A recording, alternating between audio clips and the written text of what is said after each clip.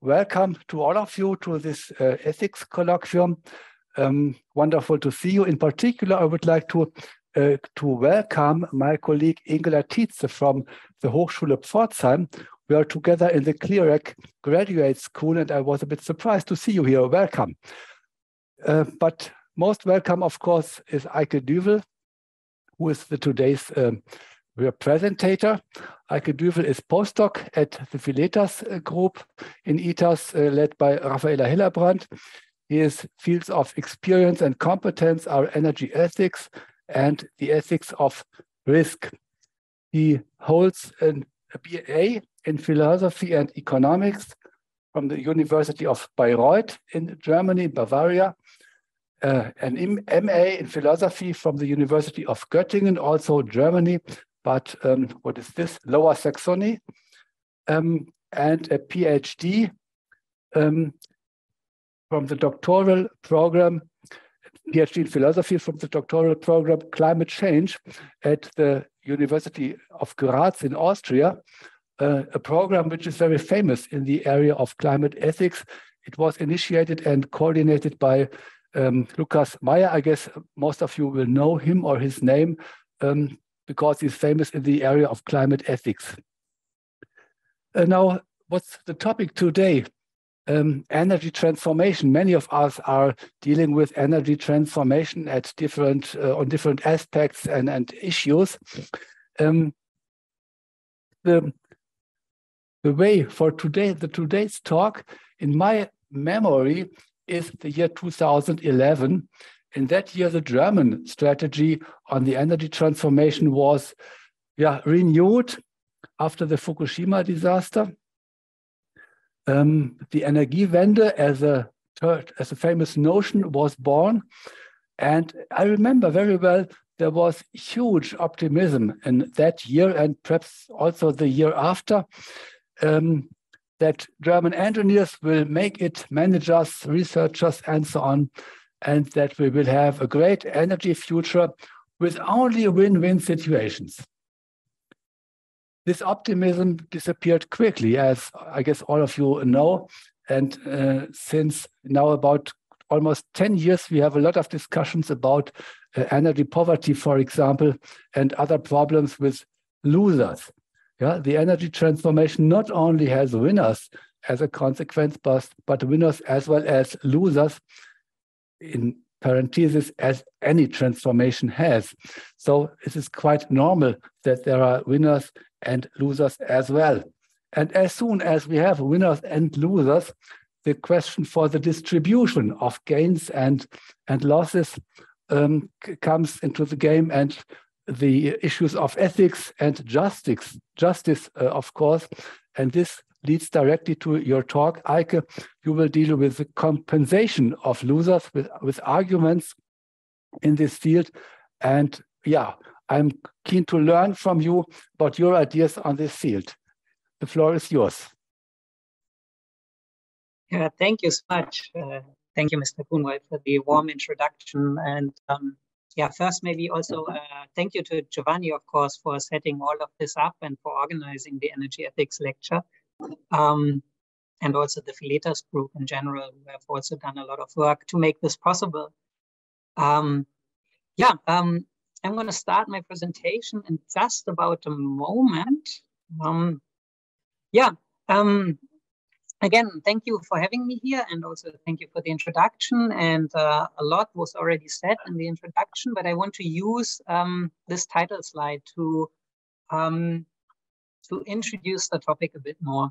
So the topic today is stranded assets and legitimate expectations. And the question and the subtitle here is compensating the losers of the energy systems transformation. And you can already see that I changed the order between the title and the subtitle. Since the longer I work on this topic, the more the importance of especially legitimate expectations becomes clear to me. And this is something where I really want to go into depth today, understanding the concept of legitimate expectation, its significance, and its importance. So in order to do that, I will follow the following structure. So I will talk first a bit about the energy systems transition and legitimate expectations, trying to explain and to locate the concept in general. And we'll then develop an account of legitimate expectations in more detail. And there are two questions that I'm especially interested in and that I think are especially relevant in the context of the energy systems transition. And these questions concern the question of, or concern redress or compensation for frustrated expectations, and the question of how to weigh legitimate expectations against other normative claims. And in the end, I will cover two objections, time permitting. Good. So let me go to the first slide. So as you can see from the title, part of this, or what grounds this whole discussion, is the issue of stranded assets, and especially stranded assets in energy systems. So it's maybe worthwhile to talk a bit about what stranded assets are.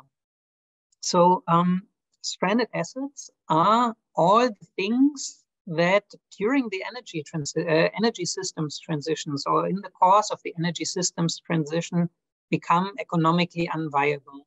So that means someone invested money in something, built something, bought something, and because of changes in the legal and regulatory framework, these investments become stranded, so economically unviable.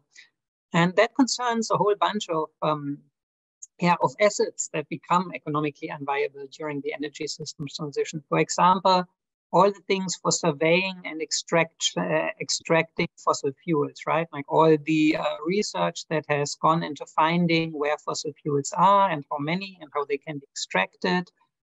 Things like oil rigs, excavators, and so on and so on. But this goes further down. And also goes to distribution and refining of fossil fuels, right? Gas stations, pipelines,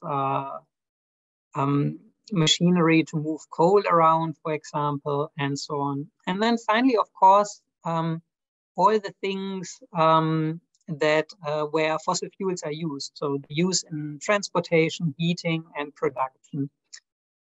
So if we are serious with the energy systems transformation, and maybe I didn't mention this before because it should be relatively clear, the transition from one state to the other. And here the one state is a fossil fuel-based economy, and the other state is an energy system that is based on renewables, or an economy that is based on renewable sources of energy.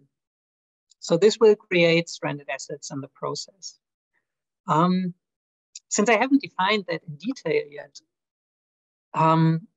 we should talk a bit about legitimate expectations and energy. So what do I mean by legitimate expectations? So a lot of things that all of us do in life, or hope for the future, or plan for the future, is connected to energy. Right, so here are some examples as a graphic.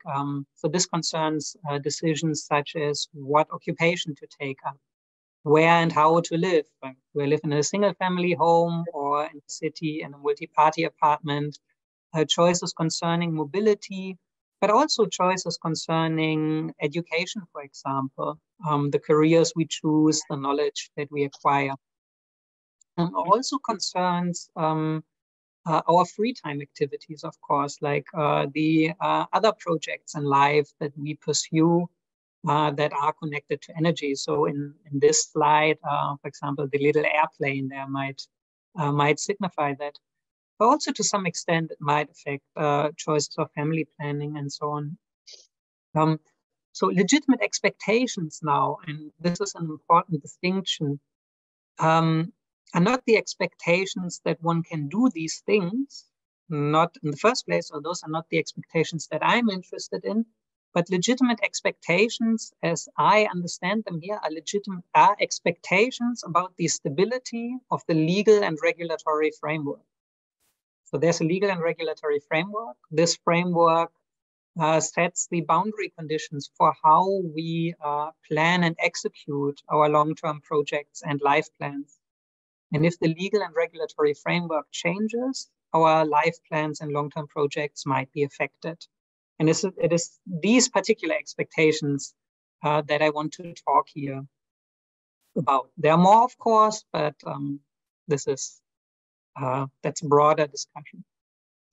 Okay, so the energy system changes, or our energy systems change, and these long-term projects and life plans are potentially at risk. So this is what Armin Grunwald mentioned earlier. There will not only be winners of the energy systems transformation, but there will also potentially be losers of the energy systems transition. And part of their normative claims can be understood as being grounded in legitimate expectations, right? So when they claim that things are moving too fast or in the wrong direction, one way to make sense of that might be that they formulated their life plans against a particular background, and this background now changes, right? And it changes in a particular way because the state changes laws and regulations. This might be different if these changes were solely caused by, for example, economic forces or by new technologies and so on. That might also be the case, but I'm here interested in those changes that are caused by someone, namely the state, which raises the question of responsibility. Okay, I think someone has their microphone on. If I may ask everyone to check again, that would be nice. Okay, thank you. Okay, so this is the one side of the energy systems transformation and its impacts. Here's the other side, and these are climate risks, extreme events, and related impacts of climate change. So the energy systems transformation, of course, is not a goal in itself. We don't do it just for the sake of it, but we do it to avoid dangerous anthropogenic climate change, right? So that's why we move away from fossil fuels to renewable sources. Or it's at least the main reason. There might be other reasons to change our energy systems, but this is certainly one of the main reasons. So what is at stake here are serious and widespread threats or direct violations of future people's human rights, but also of the rights by now of currently living people, right? And if we put these two things together, we arrive at the question of climate justice and just transitions. So we have an end goal here, or a goal, which is an energy system that protects people's basic human rights or people's rights more generally. And in the process of that, we need to figure out how to undertake this transition in a just way, given that it might affect people's legitimate expectations and finally harm their long-term projects and life plans. And in the process of that, I think two questions are especially salient. The one question concerns weighing. How do we weigh the importance of protecting people's legitimate expectations versus the importance of future people's and currently people's human rights? And what I want to do here is to develop an account of legitimate expectations that can give us at least some answers to that question, or at least give us a way in which to think about these questions. The second question is how to react to frustrated legitimate expectations in those cases in which the state cannot minimize harm to them, right? Of course, ideally, the state would just try to minimize harm to legitimate expectations, but where this is not possible, we may need to address the harms or the risks of harm here. Good. A special feature of my account, or maybe not a special feature, but a further condition of further characteristic of this account is that I'm mainly interested, or only interested, better to say, in the legitimate expectations of individuals. And in what follows, I will talk about why I feel that, or why I think that legitimate expectations are important, right? So first, their significance derives from frustrated long-term plans and life plans. I've already said that. The object of these expectations are laws and regulations. And there might be certain conditions for what makes expectations legitimate expectations. And here too that we might think about, right? Like for an expectation to be a legitimate expectation, so not merely a prediction about the future, but a prediction worthy of protection, that is about the future, there might be conditions such as epistemic validity, justice criterion, and so on. More importantly about this slide or the next is what I don't want to talk about. And I don't want to talk about companies and legitimate expectations. As will become clearer later on, there's a number of good reasons for why those seem to be, why one wouldn't want to do that. But in the first approximation, as far as I have understood, or as far as I conceptualize legitimate expectations here, they require things that companies simply don't have, right? So companies don't have long-term projects and life plans of the sort that individuals have. Companies are not harmed in the way that individuals are harmed by the frustration of their legitimate expectations. So prima facie, it doesn't make much sense to talk about the legitimate expectations of companies. Why do I mention it though? So I mention this for two reasons. So when we hear about stranded assets, we are talking mostly about the stranded assets or reading in the newspaper about the stranded assets of companies, right? So this is where a lot of the debate is going. The stranded assets that fossil fuel companies potentially have on their balance sheets, which might lead to devaluations of their company valuation in the future. The question what to do about these, right?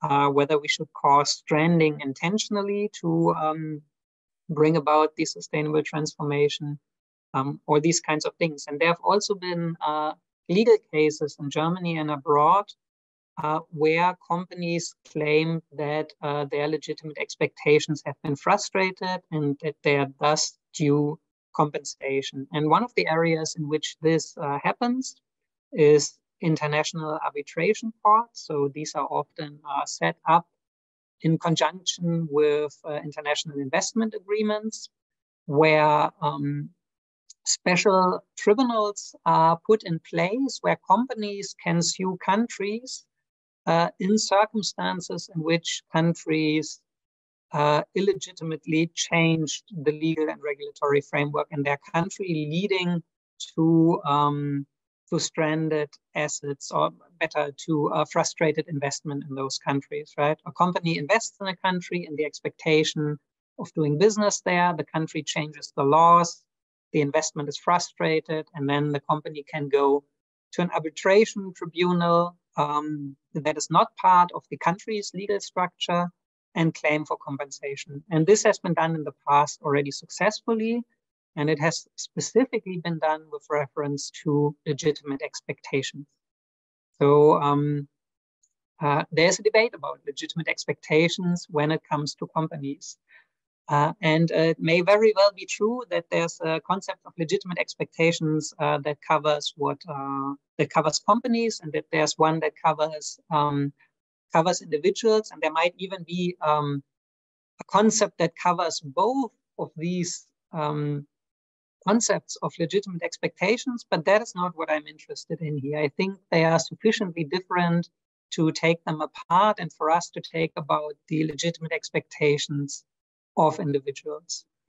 And I think one needs to be careful when discussing legitimate expectations to not somehow transpose the significance of the frustration of legitimate expectations for individuals to the context of companies, right? I think in the context of companies, a lot of this is driven by considerations that have nothing to do with what individuals suffer when their expectations are frustrated. It's just the business losing money, so to say, which might, of course, have downstream effects, but that is a different debate.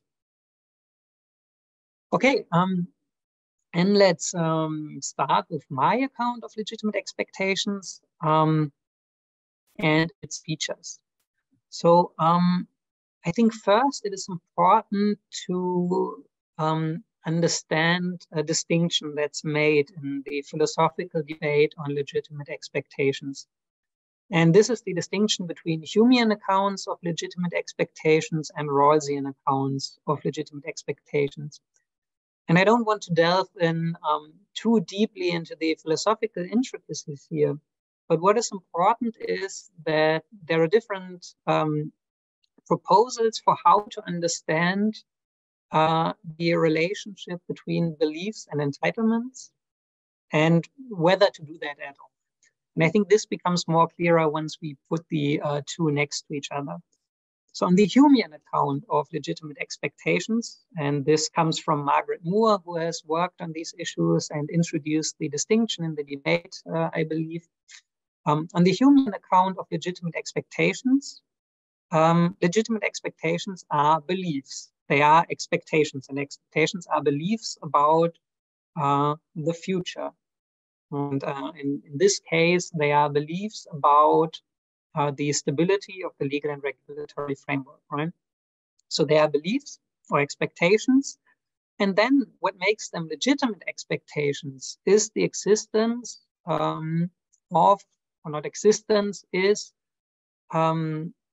if some further criteria hold. And authors differ on what exactly these criteria are and how they are to be fleshed out. But we might say that, for example, legitimate expectations are those expectations that are epistemically valid and minimally just, right? So epistemically valid means if I have a belief about the future or an expectation of what the future is going to be like, there are certain criteria that I need to fulfill or that my expectation needs to fulfill in order to be legitimate. For example, what I believe to be the case in the future has to be compatible with the evidence that is available to me, right? And I will problematize this later on. Some authors also further introduce justice conditions in their accounts of legitimate expectations. And what they mean by this is, or why they do this, is that there may be lots of expectations that are epistemically valid, but where we still would not grant that the state has any duty to protect these expectations. So one might, for example, think about the case of slavery, right? Like someone owning people might believe that they will be entitled to own them in the future as well. And this might be epistemically valid in the sense that there's no evidence that the government will change these laws. But we still would want to say that there needs to be some condition of justice to distinguish expectations of this sort from really legitimate expectations. Further, some authors have introduced or relied on conditions of legitimate authority, where they say that for the expectations to be legitimate, the relevant laws and regulations have to be made by a legitimate authority, right? And some authors, at least in some accounts, this is even all there is to expectations being legitimate. Good. Yeah, on the other side, I know, first, before I come to the other side, the important part here is if you have the expectation and if it fulfills the criteria, then your expectation is legitimate. And that means that this has normative consequences, right? So, for example, that you might be owed compensation when your legitimate expectation is frustrated by the state. So in this way, a belief creates an entitlement, or yields an entitlement to compensation, for example. On the Rawlsian account, things start differently. So Rawls says, among other things, a legitimate expectation that in a well-ordered society, individuals acquire claims to a share of the social product by doing certain things. encouraged by the existing arrangements. So, and what is implicit here, and it's a bit hard to find a quote where all it's super explicit about what legitimate expectations are, but legitimate expectations, I think one can interpret roles as are entitlements that people have if they contributed to and upheld the framework in place, or the existing arrangements that are in place, right? So legitimate expectations are simply entitlements. And as a result of that, one might have the appropriate beliefs that one has these entitlements to, but the focus is certainly on legitimate expectations as entitlements in and of themselves. Good, yeah. The next slide.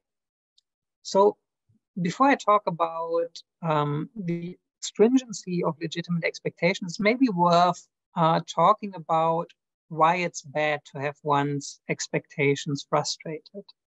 The first point here is quite clear, and I mentioned it a lot of times already.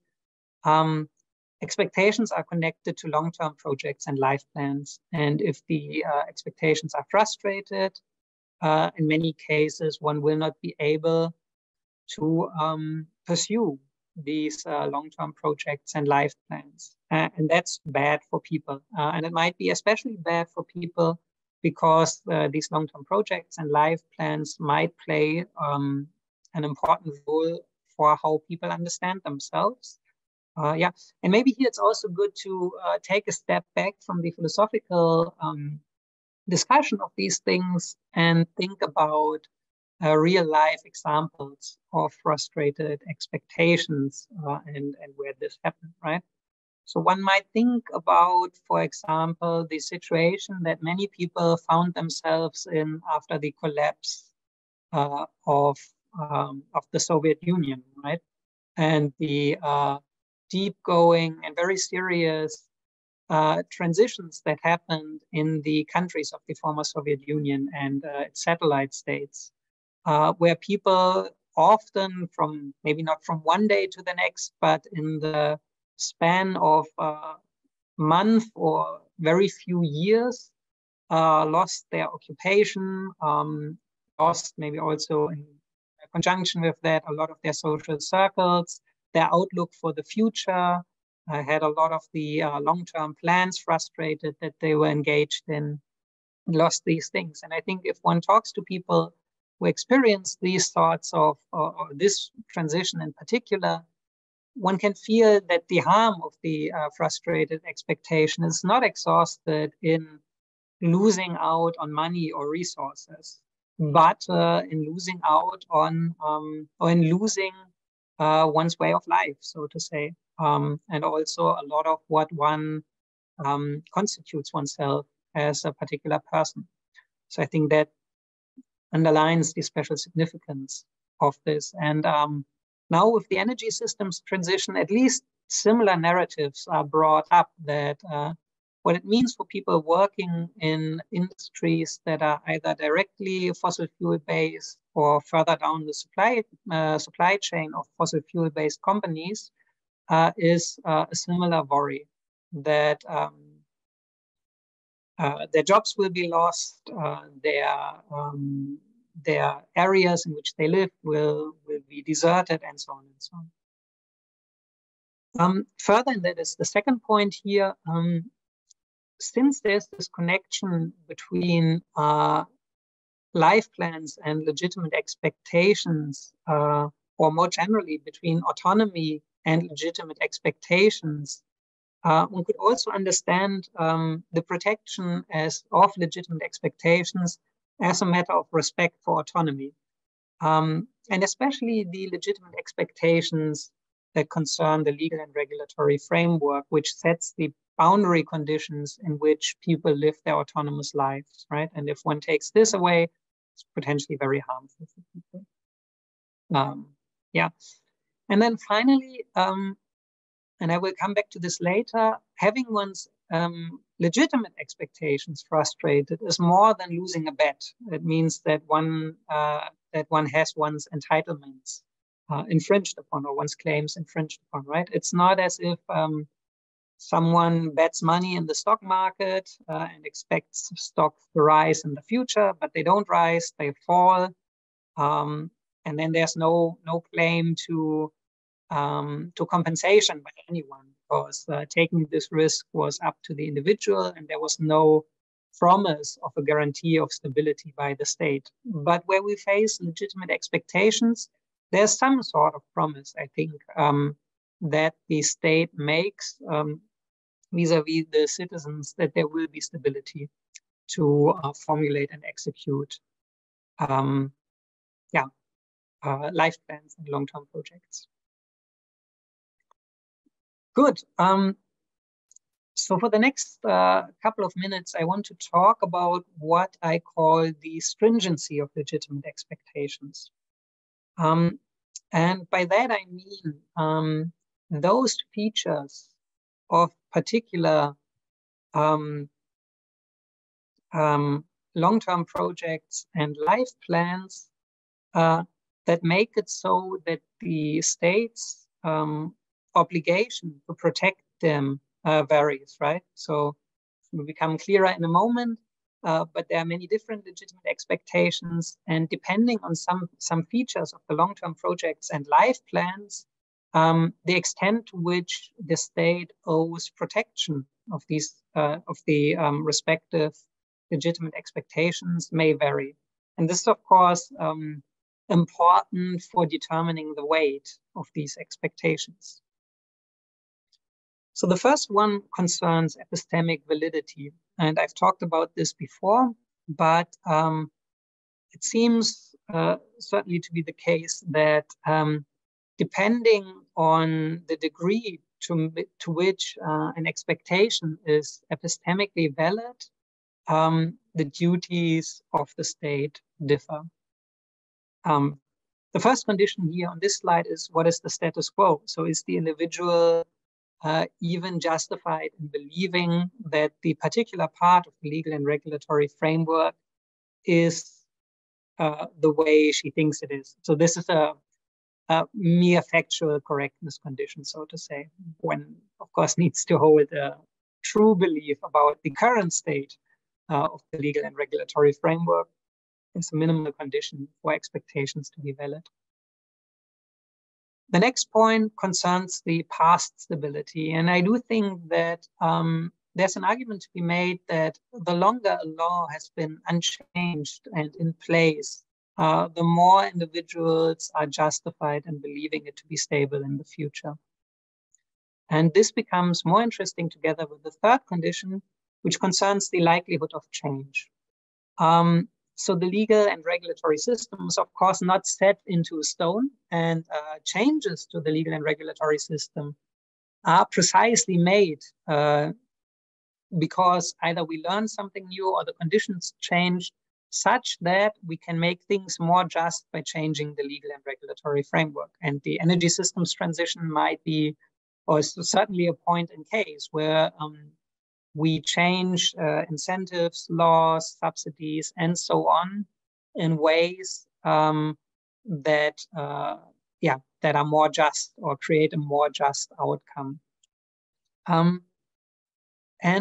What I mean here by the likelihood of change then is, to what extent does the individual have reason to believe that the law will change? And I found, while researching this, I found one good example, at least, and this concerns the United States foreign development aid.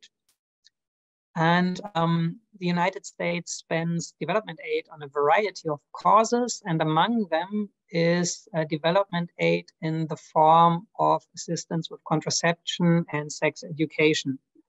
And this is, I haven't checked right now, but this is the case right now. The United States spent money on this. But they spent money on this because the United States currently has a democratic government. Before that, the United States didn't spend money on these issues, and even more so whenever the government, or whenever there's a conservative government in place or Republican government in place in the United States, development aid is not spent on these issues. whenever there's a democratic government in place, the United States spends development aid, or spend development aid is probably not the right, gives development aid, of course, to other countries for these issues. So if you now imagine that someone gets hired by an NGO that is financed by United States development aid and does work in another country and works specifically on providing sex education and contraception. Seems to me that their expectation to be able to continue doing this in the future might be weaker than in other cases, because they've seen in the past that whenever Republican government is in place, this money is cut or cannot be spent on this anymore. Right. Good. Yeah. So that's the first condition. Epistemic validity hangs together with the second condition that I call reasonableness. I'm not quite happy with this right now because it overlaps to large degrees with epistemic validity. But here I would like to mention 2 points. And the first one is the compatibility with justice, in the sense that it might be the case that the individual is justified in believing the law not to change, but it would still not be reasonable for them in the sense that the law in place is such that it is unjust. And then I think one might phrase this in terms of compatibility with, in terms of reasonableness. That would not be reasonable to not expect the law to change. Yeah. And then there might be a further condition, and that is compatibility with evidence. Now, again, one might ask, why isn't this under epistemic validity? Here again, I want to introduce maybe justice-like considerations and want to point to the fact that there are often cases in which there is evidence that the law needs to change, but the government does not change it, obviously, or apparently, but then the reasonableness condition might still be harmed. Yeah, but there's another point later on in the talk where I will talk a bit more about these problems. Condition number 3 is responsibility for managing risk. I will keep this a bit shorter, or also in the interest of time. What I mean by responsibility for managing risk is that there are certain parts of life where we think that the responsibility to bear the relevant risks lies with the individual. And there are other parts of life where we expect the responsibility to lie with the state, and especially the responsibility to bear the costs of legal and regulatory changes. So I mentioned this earlier already. For example, if I make business decisions or financial decisions or investments, it is understood that these are subject to the forces of the free market, and whatever I expect there in the future is not covered by legitimate expectations, but merely expectations. And in other areas, we see this responsibility lying with the state, right? Good. Fourth criterion for the stringency of legitimate expectations is avoidability. And by avoidability, I mean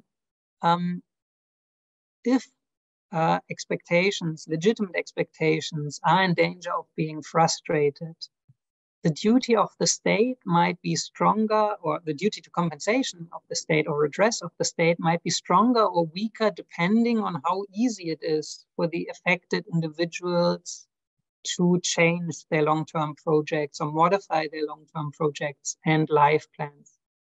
And there are two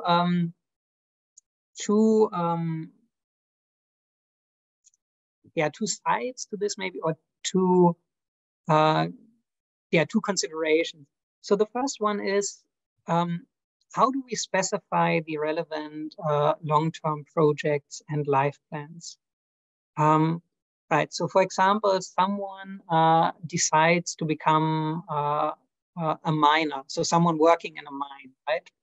And they do this not only to gain money, but what also interests them about this particular line of work is the strong social connections among colleagues, maybe the type of the physical work that they are doing. So let's say they work in mining engineering and they're really interested in the engineering questions that are connected to mining, and so on and so on. So the question now is whether their life plan really is to be a miner, or whether their life plan is to be someone who works in the engineering sector, faced with problems of a particular sort, and so on and so on. So maybe it's a bit more difficult in the mine place, but let's say someone works in the aviation industry constructing planes, then we might very well ask, couldn't they do what they are doing in a more abstract sense also if they were working constructing trains or designing trains, right? It seems that the harm that they would suffer by being retrained from working in the aviation industry to being retrained in the train industry is not that bad. So I only sketched this here, but I think what's necessary there is to deliver an account of what exactly is the relevant life plan or long-term projects. And this, of course, hangs together with the second point here, whether there are alternatives available. Fifth feature for the stringency is the centrality of the relevant life plans or long-term projects. And and I think together with the last feature, makes sense why this is its own feature. So there might be long-term projects that are very hard to change in the sense of avoidability is not given. It's hard to avoid the expectation to be frustrated, but still they might not be very important, all things considered, because they are not connected in important ways to a person's self-understanding. So let's say part of my long-term project is to travel the world to get to know different places, right? I have a bucket list. I want to see the Niagara Falls, the Grand Canyon. I don't know. I want to go to Australia, and so on and so on. If airplane travel is heavily restricted, it might be the case that I simply cannot afford these things any longer, right? And it's hard for me to change that life plan or to avoid the frustration of that life plan or switch it to somewhat similar life plans. Might be that that is something that's very specific. Still, doing this is not very central to my own self-understanding of the kind of person that I want to be.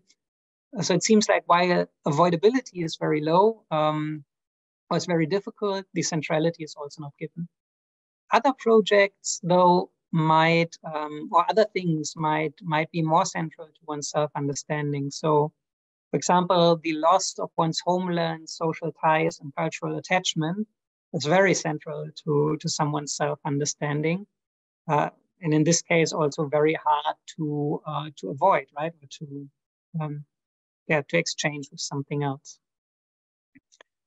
Then finally, at least for some long-term projects and life plans, means and position play a role. And I want to keep this short. This just means that whether legitimate expectations are frustrated also depends in many cases on a person's wealth. On a person's wealth, right? The vulnerability is higher the less wealth they have. For example, very rich people might not be much affected at all by a carbon tax, for example, whereas poor people will experience harms to their central life plans very soon. Same goes for geographic location, depending on where you live.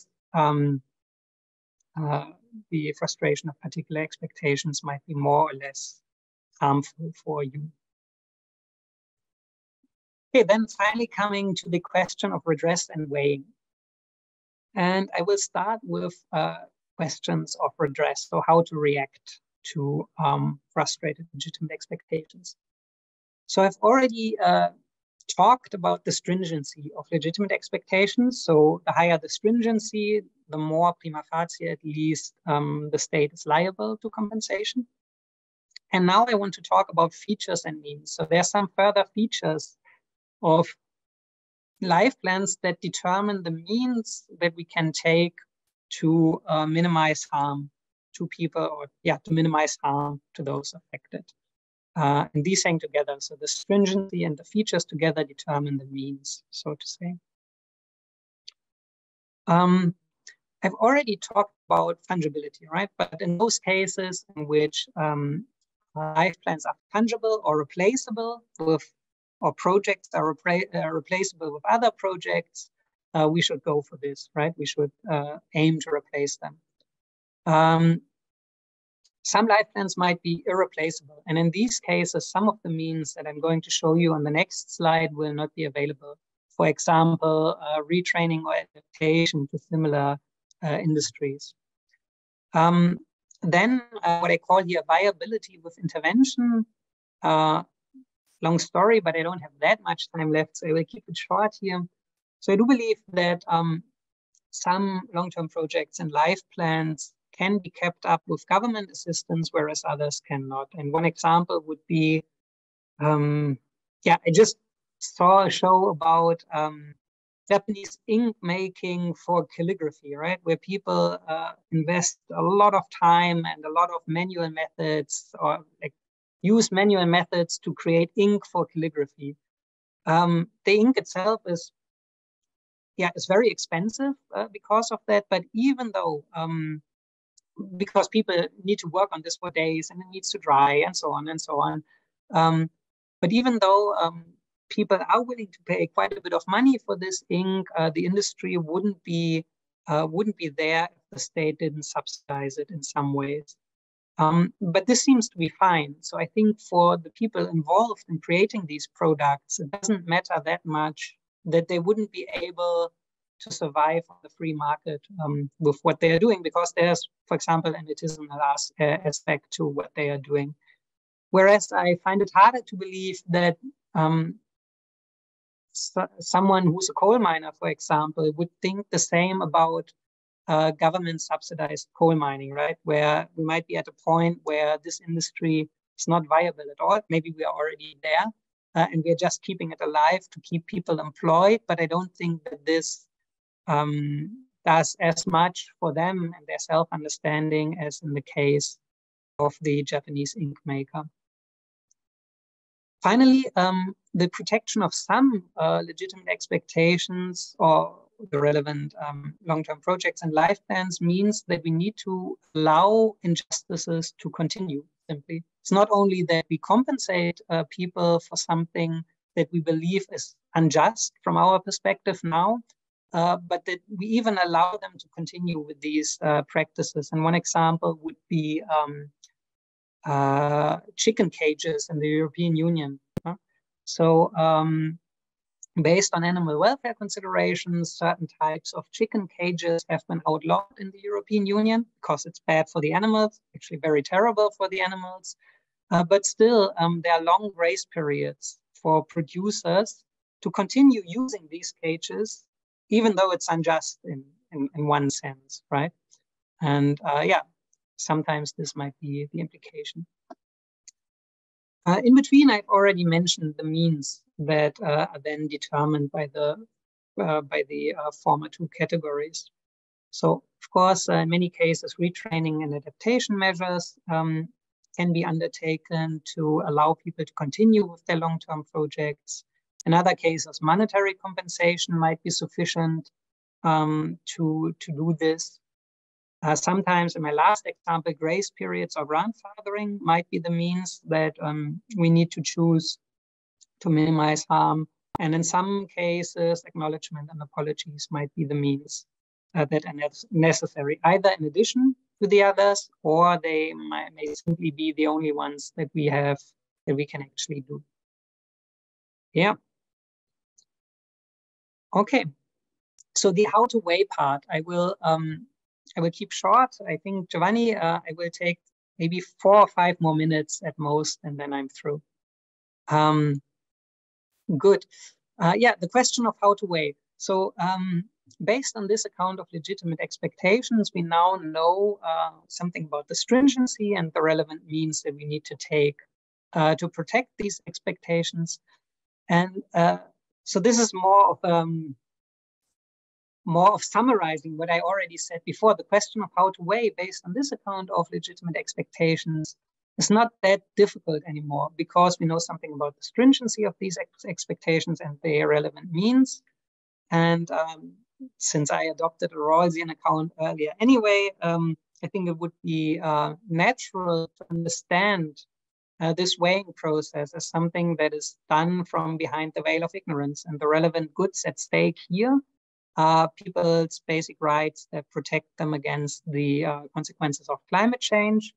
And on the other hand, the need for stability in the legal and regulatory framework that allows people to formulate and execute long-term projects and life plans. And both of these things are things that people have reason to want.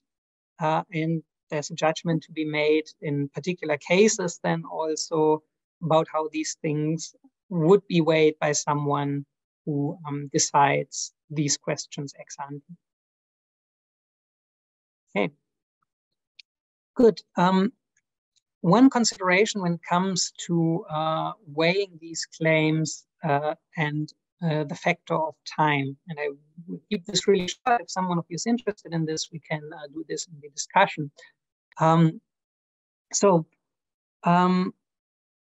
It seems that many expectations that have to do with being able to continue to emit greenhouse gases at current levels might not be legitimate because the science is there, it's been there for a long time, and people could have expected that the legal and regulatory framework would change. So at least for some particularly egregious cases of using lots of carbon emissions or emitting lots of CO2, we could say that the relevant expectations are not legitimate. On the other hand, and I only mentioned that here, we have really known this for a long time. And what people have also seen is that the government doesn't seem to be willing to change or to react to these scientific findings and change the energy system in a way that would be appropriate to react to these findings.